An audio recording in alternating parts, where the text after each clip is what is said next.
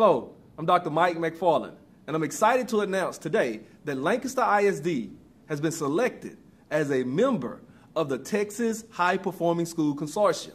This selection was made by the Texas Commissioner of Education, Mr. Michael L. Williams.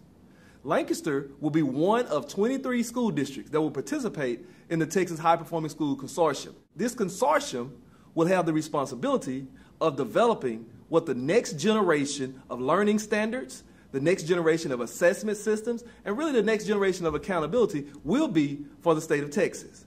Now, I believe that we were selected because of the outstanding academic progress that you have made and our students have made over the last 2 years, and the implementation of our comprehensive, innovative model for STEM.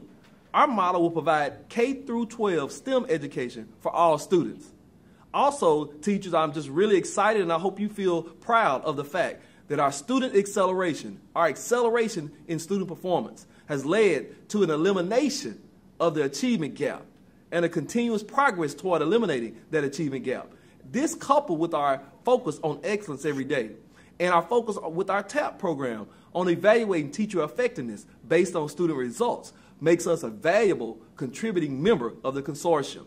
Now, I hope you feel proud. Parents, understand that we are making outstanding gains, outstanding strides in educating your students. And the state of Texas, the Texas Education Agency, has noticed. Lancaster ISD will be at the table. We will be one of the thought partners creating this next generation of learning and really defining what 21st century learning will be for your students. Again, thank you very much. We're proud of the announcement, and please share the good news. Lancaster ISD, one of the Texas High Performing School Consortium members. Congratulations, teachers and students. And now, let's get busy.